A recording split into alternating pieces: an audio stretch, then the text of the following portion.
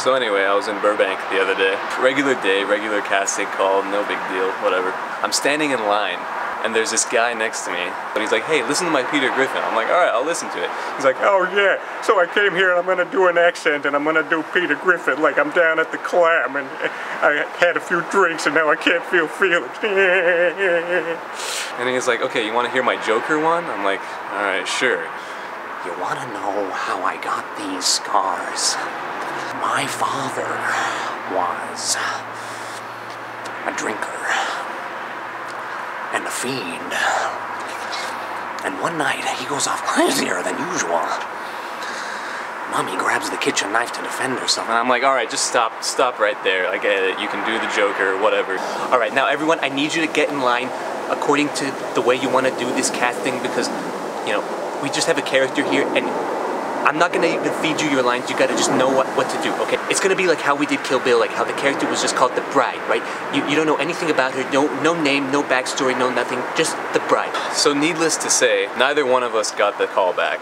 Ian, the dude next to me, his name was Frank, by the way. We just walked out of the auditioning place. Might as well just listen to the rest of these guys' impressions. I'm like, you know, I have all these neuroses and I'm just having an existential crisis here and sometimes I just want to crawl into a fetal position and weep.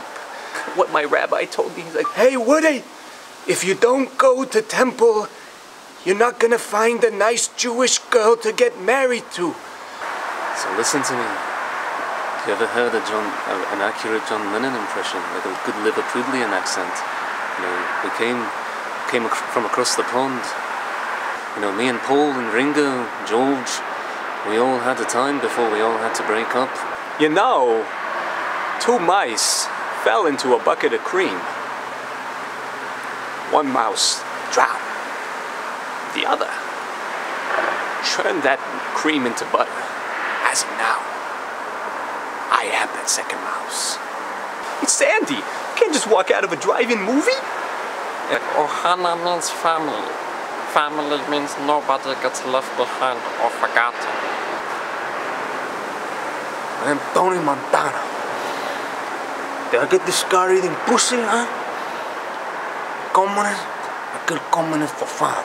First you get the money, then you get the power, then you get the women. We can stay up late, swap manly stories, and in the morning, I'm making waffles. You got all your impersonations, now check me out. I got accents for days. Speak with a really proper accent, talking about waking up in the morning with my cup of Earl Grey tea.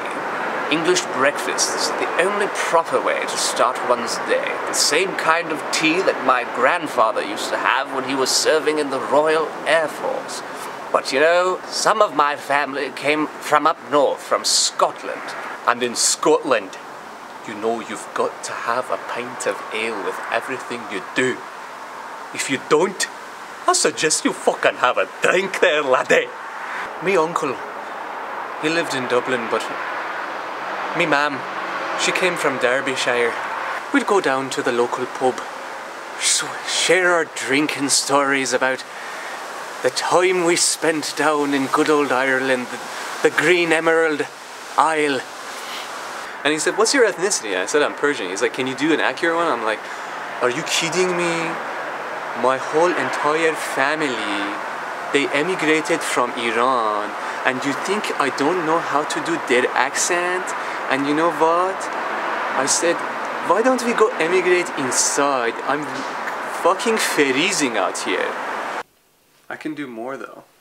Are we recording? So once I told him that, he asked me, are you full Persian? And I said yes, but some of my family, because you know the north of Iran is bordering Russia. So he said, can you do Russian accent? And I said, duh, I can do Russian if you want. But I have not much experience in that field because I've never been to Moscow. You know, only St. Petersburg. But the vodka from St. Petersburg, best in the entire world. Everyone else's vodka, nil. Nothing. Not even close. You kidding me, bello?